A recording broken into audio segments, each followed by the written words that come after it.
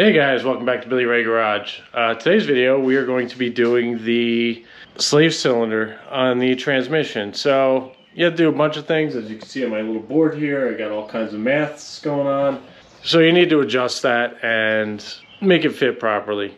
And also in order to do that, I had to put the engine in, and my dumbass forgot to hit record. So as you can see, the engine's right in there. And here's a brief clip of putting the engine in. Oh, I never recorded it. Take it out. Whoops. Yeah, we'll just keep it there. Yeah, so engine's in. Woo! Forgot to hit record. So yeah, engine went in, and I'll go over that, how I did that, because I have long tube headers and had to make some adjustments with that because of the steering column and stuff, but you'll see that in that video. I'll explain that more. But anyway, let's dive into this slave cylinder and all that fun stuff. Alright guys, finally onto the transmission side of things. So we have the old slave cylinder. Now, if we're reusing the old one, you could keep this, which is an 8mm screw that holds this in. You could take that out and disconnect all this stuff. Now, this whole thing's going, except I'm saving this. So these are two 10mm bolts that hold on the slave cylinder. So we're just gonna bang that out real quick. And like I said, there's a little 8mm screw holding on this clip, and it's already loose, so I could probably just start it by hand, but you're gonna take that out, and that is free. So it's just a regular friggin' screw, nothing crazy. Now I'm gonna have to find my own way to potentially attach something to here, because my new system has longer lines. I don't want it flopping around, leaning up against the exhaust and all that stuff. So now that we got that off, we should potentially be able to get this out. So I can spin this around here, because that's going, and this just slides right off. Nothing crazy. So our slave cylinder is liberated. I would throw it, but I'm going to reuse parts, so I'm going to gently put it down. And that is what the inside looks like. Now, would be a good idea to spray it with brake clean, just clean all the crap out of there, because you don't want your brand new clutch getting dirty. So, I mean, it's going to get dirty on its own, but whatever. But I'm going to spray this with brake clean real quick, clean it up, and go on to the next part. Alright guys, now on to the next part. Now for this Tilton unit, you get this plate with the threads. You're going to stick it on and get it to sit in the cup here. If it will, there we go. And then try and get the bolt holes to jive. And I'm just gonna get these started. I'm not torquing them down yet. I'm just getting them started and on. And then when I like what I got, I'll torque it down and finish it up. And I'm just gonna snug it down. So snug and snug. There we go. That looks very good. Alright guys, now we got the slave cylinder itself, so you're going to spin this on and get it close enough into a position where you think it'll work. And let's see if we get this started. There we go. So we'll just spin, spin, spin, spin, spin, spin. Get it in a position close enough to what you think you want. We have a lot of wiggle room here. Ideally, we want that. And then where this little ear hole is, you're just gonna shove this little doohickey in. You're gonna line it up somehow. Get it close enough. Get it close enough to like that little hole, and you're just gonna start it. You don't have to do anything crazy just yet. So right there's our initial setup, and I'm gonna tell you something right now. The bottom line is always gonna be the feed line. So this is gonna come down from the master cylinder, and this is gonna be your bleeder, because air likes to go up. So that was the idea behind that. The directions say that. So we'll see what this looks like. And also we can move this thing around if we want. We could spin this plate a little bit. We have two holes lined up. Those are the only places you could go, but you have several of these other little holes scattered about here. So let's go under the car and get our measurement. And let's finally get this transmission put in. All right guys, under the car. And we are now going to torque these down. Now there's multiple methods of doing it. You can just go to the 74 foot-pounds, or you could do it in a sequence. Like I alternate, but go 15 pounds to start, then go up to 37, then go to your 74. Now do yourself a favor and get one of these little locking tools that locks your flywheel so it doesn't spin on you when you go to torque it. So we're going to do 15 pounds right now, get that out of the way, and then go up to 37 and then go to 74. Okay, start up top, come down, and 15. All right, I also Loctited all these, so do yourself a favor and do that. Now we're going to go up to 37 foot-pounds. Okay, 37 foot-pounds. Here we go. 1, 6. All right, now we go up to 74 foot-pounds. All right, hopefully I get enough ass on this. 1.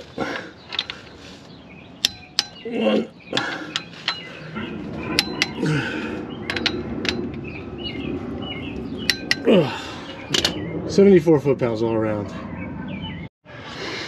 All right, guys, got the flex plate on, just barely got it started. Now, do yourself a favor, clean the entire flywheel with brake clean, and also the plate on the flex plate, clean that with some brake clean as well. So now the goal here is to get the clutch as centered as possible, which looks like somewhere there. So right there, centered. So now what you want to do is you want to snug these down just a little bit until it bottoms out, and you want to kind of alternate because the flex plate will crush and break your clutch. So you do not want to mess that up. I'm going to do that real quick and then we'll get to the torque sequence. All right, gonna go to 52 foot-pounds and we're gonna do it like we do a tire, just bounce all over and then hit it one time around. Nothing crazy. So start up top. 1, 2, 4, 5, and 6. Oh, cool. Okay, we are all torqued up and ready to go. This thing will slide right out beautifully, so our input shaft will slide right in, just like a do your mom. Get in there. Force penetration. Alright guys, now into the fun stuff. Now we have to make measurements to adjust our slave cylinder and try and get it so that we have a small little gap between the flex plate on the clutch to the face of the slave cylinder. So got a little micrometer to help us out, but first you need something to span the gap between the transmission face where the bell housing goes and also from the bell housing. So we're going to start, bought this little bar from the hardware store. Seems like it'll work. So let's get a quick measurement. Okay, got a little measurement there. Looks like 177 thousandths. So we're going to go to our handy dandy board over here and write that down. Okay, bar thickness with 3 C's. So we got 0.177. So that's the size of the bar. And then we also have to get the gap. So we're gonna need the bell housing to the clutch. And we'll also need the trans to the face of the slave cylinder. So let me start getting that process going so we get everything set up, and then we'll start taking our measurements. Now the thickness of the bar, that comes into play because there's one point where I believe you're going to be subtracting that from your measurement and adding to that from your measurement. But let me play that out. We'll go underneath the car and start doing the transmission side, the bell housing side I should say.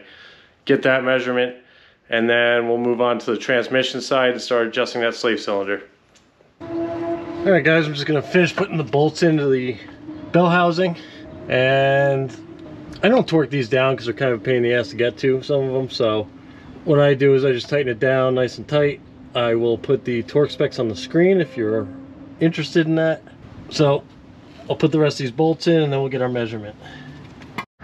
Alright guys, so now we're going to make our measurement. So you're going to put that bar across the face of the transmission bell housing, and you're going to measure right to these little forks here. So you want to get like the tip because that's obviously the closest point to the throwout bearing as it goes in and out. So we got our little tool here. We're going to slide that down so we can get a measurement. I'm going to measure off the bar and just push this against one of these little forks. So let's see if we can achieve that. So we got our straight bar. We're going to go, go, go. I got to come down lower. Something like that. Now we're going to push. So we're at, let's see if you can see it. So that's what we're up against. We're at 2.240. Let's write that on our board and get to work on the transmission itself. Alright guys, we got our bell housing to clutch. Wrote down our 2.240. Now, the importance of getting that bar thickness, 3 C's, is because for this measurement you need to subtract it. We are at 2.063. Now the whole point of doing this is to basically get the clutch to match up to the face of the slave cylinder, and then you would deduct this to get your number, that magic number that you want. But let's go on to that and try and figure that out. Alright guys, got our slave cylinder exactly where we want it. So I will show you how I did the measurement. Now this mounting bracket for the slave cylinder, it sticks out further than the face of the transmission. So what I did was put the bar across the top like that. I measured the gap from the base plate to the bar, and I got 53 thousandths. So let's come over to the board. See, this is too bright. So that's the thickness of our bar, plate to transmission face. So we took the 177 minus the 53 thousandths and got 124 thousandths. Now you gotta watch out with this thing. This thing comes out a little bit. Make sure it's pushed all the way in. So I measured from the throwout bearing faceplate to the base plate for the slave cylinder. And I messed around with that a couple times, but ultimately we got our right number, which is right here. Now, this number here was the measurement plus that 124. So that number is those two numbers combined, and this was our bell housing to clutch. Obviously that number minus the thickness with 3 C's to our 2.63 thousandths. So when we added that together, we got 1.934, and when we deducted it, we got 129 thousandths. Now I had a measurement before that was 116 thousandths. That was in spec, but I wanted to go a little bit more. So our target was 125 thousandths plus or minus 25 thousandths. So 100 thousandths to 150 thousandths. We're at about 130. So I'm very happy with that. So now that we got that stuff, the job is not done. You still have to bleed the system. You gotta get the transmission in and all that fun stuff. So one thing to keep in mind, the highest most line, that is going to be your bleeder line. The lowest most line is going to go up to the master cylinder. So it's going to feed in, it's going to go in here somewhere. I may divert it back here. I don't know yet. I got to see how it lands. And then this one's going to come out the top. And I'm probably going to angle it back there somewhere because I have this remote bleeder line that I'm going to transfer over. And I'll find a home for it around the transmission and the brackets, and I'll try and keep it tucked away so it doesn't fall down and, you know, drag on the ground or rupture or any of that stuff. So the only thing left to do is just take these bolts out, and this pin, I use the bigger pin for ease. The smaller pin's going to be used. That's what actually holds the slave cylinder in place, which seems sketch, but I guess it works. So I'm going to swap this out. I'm going to Loctite all these, and I'm going to Loctite these 10mm bolts and put them back in. And this should be a wrap on this aspect of the job. So yeah, if you have any questions about doing this, leave a comment. I'll try and answer it the best that I can for you. And also, probably a thing to remember is, in case your measurements are off and you go to put the transmission in and it's hitting resistance, like the throwout bearings hitting the forks of the clutch, take it out and reassess your measurements, because you don't want it hitting. You want that little 100 to 150 thousandths gap, because you don't want that sitting on there. I mean, I'm sure it's kind of fine if it does. It's going to make contact anyway, but the manufacturer recommends that gap. So we're gonna go with that. I'm gonna Loctite all those bolts up, get it squared away, and get the transmission ready to be put in, and then we could check our measurements, finally have the transmission in, and you know, get that situated, get the headers all put back in, and we'll go from there.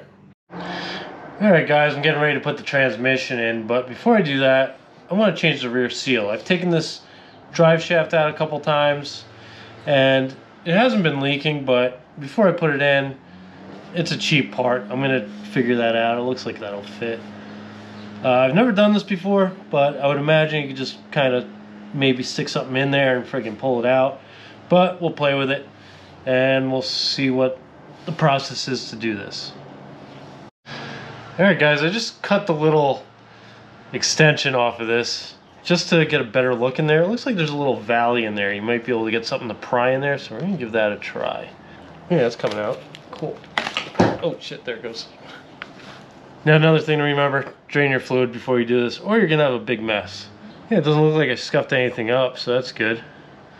The seal that came out, it doesn't look like it had any RTV on it, so I'm probably gonna go the same route. Put a little brake clean in there to clean it out and try and clean up all this fluid. So let me clean this up real quick and then we'll figure out how to install the new one.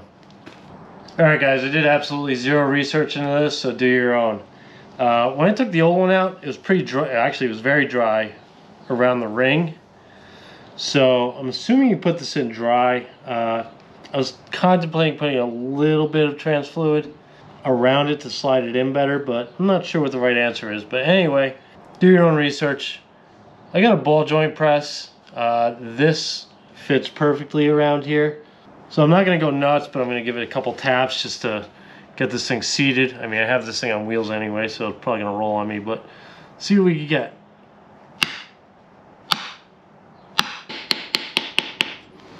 Let's make sure this thing's sealed up all the way around.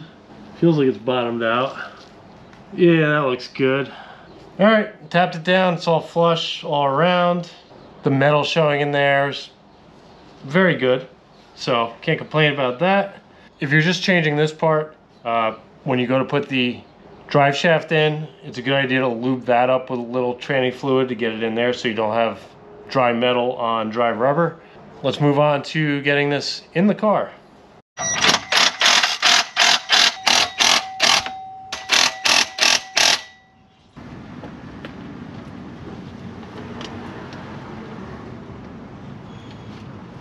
Yeah, go down a smidge. Looks like we're in.